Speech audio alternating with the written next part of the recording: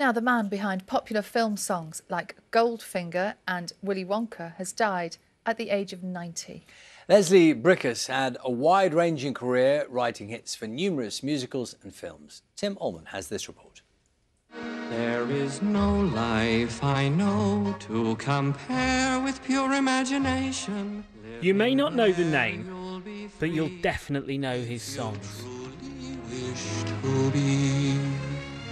Leslie Bricusse, as lyricist and composer, was behind some of the most well-known and most beloved film music of the last 60 years. Confirming his death on social media, his friend, the actress Dame Joan Collins, said, "One of the giant songwriters of our time has sadly died. I will miss him terribly." Sentiments echoed by singer Elaine Page, who tweeted, "She was shocked and saddened by the news, describing him as one of our great songwriters." And Nancy Sinatra said, "My heart is aching today because one of the loves of my life is gone."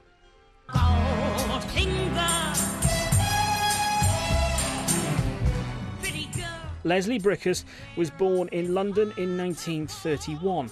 In a career spanning more than 7 decades, he co-wrote the theme to 2 James Bond films, won 2 Oscars and a Grammy, and was involved in the writing of more than 1,000 songs. The Candyman can.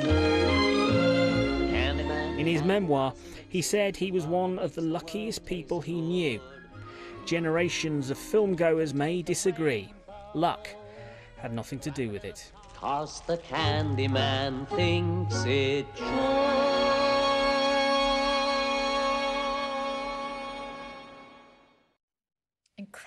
Incredible tunes there. Yes, and quite a lot of the songs there I didn't know that he was involved in, and a lot of them ones everyone knows. Classics. Oh, well, I was just picking up on some of the papers. Leslie Bricusse, who we were talking about just a few minutes ago, I think, and I'm one of those who's kind of wising up to all the work he did over the years.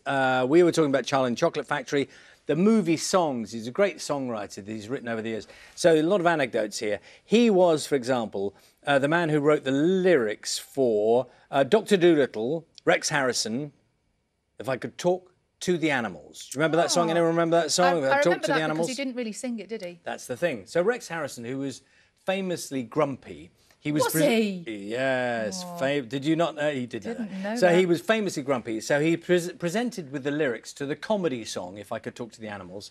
Rex wasn't very happy, apparently. He said, just face-to-face with the man who wrote it, Leslie Bricusse, he says, "It's such a silly song," he said.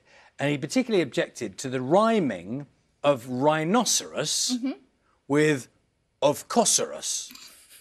You remember that line? And he said he didn't think it was good English, and said he particularly hated puns. He said, "Dr. Oodle-Eye," Rex Harrison says, "both happen to be and speak English." He says in angry, "Numerous songs meant to be funny," presented at Rex. "This isn't funny. God protect me," says Rex Harrison, presented with the genius song that was "If I Can Talk to the..." And you're right, he spoke it rather than saying You were going to do it then, weren't you? I began. So a grumpy Rex And then I Harrison stopped. complaining about grammar. Yeah, and he walked off shortly afterwards, off the Does production, he and then got remind brought me back of? in again. No, can't Anyway. think of anyone he might remind me of. Anyway.